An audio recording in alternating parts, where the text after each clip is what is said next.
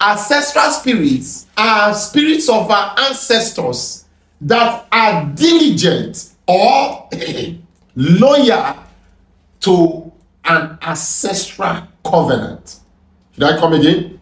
Ancestral spirits are spirits of our ancestors that are loyal to an ancestral power or covenant.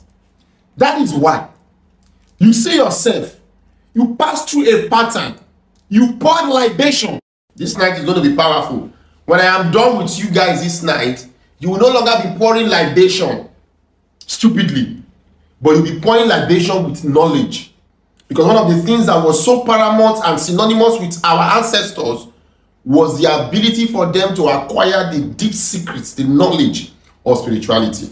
Now, like I said, ancestral powers are covenants that are laid down by a particular ancestor for the descendants ahead, while the ancestral spirits are the loyal ancestors to that particular ancestral power or covenant. Now, today's class will be how does ancestral powers and spirits affect our lives? Some of you are here. There is an occurrence in your family every 5 years, every 10 years, every 20 years. Some of you are here.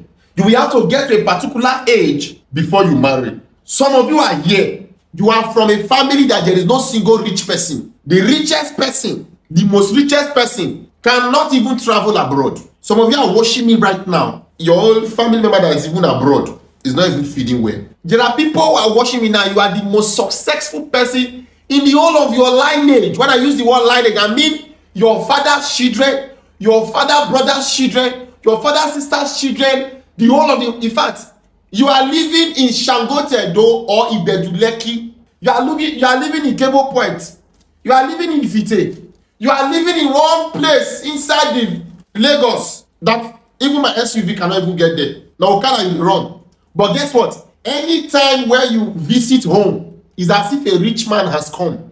Because now only you stay for Lagos. Now you be the brother. So every time you go home and you come back to Lagos, hunger start beating you. Anytime you go home and you come back to Abuja, there's no money again. You cannot tell them that there is nothing because you are the richest person.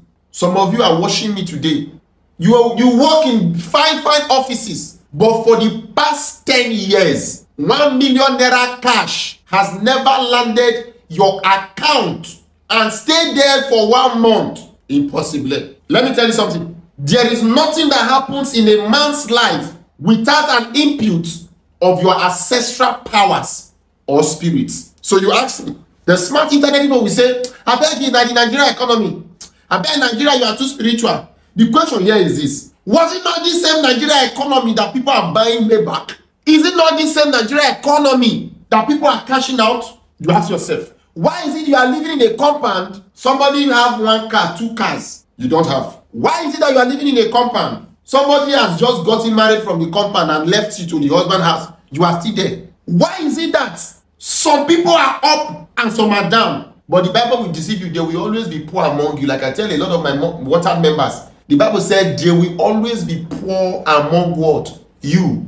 But the question from Uzihben to you, must you be the fulfillment of that statement? Must you be the poor one among all men?